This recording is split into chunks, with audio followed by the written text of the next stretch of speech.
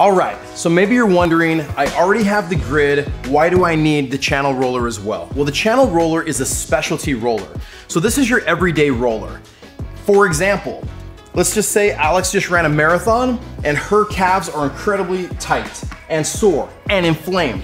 She gets her everyday roller and she begins to roll. She uses a very basic technique. This right here still might be a little bit too much. She might be agonizing as this foam roller starts biting into her Achilles tendon in her calf. It's just too inflamed. That's when she wishes she had another roller. And that roller is going to be the channel roller. So she can take that channel and have it cradle that sore muscle. And all of a sudden, as she goes through again, she's alleviating that tension. She's not putting that spot pressure on that already inflamed muscle. And so she can effectively help the recovery and the regeneration properties so that she can get back to 100% a lot better and faster than she probably could just simply using her normal foam roller.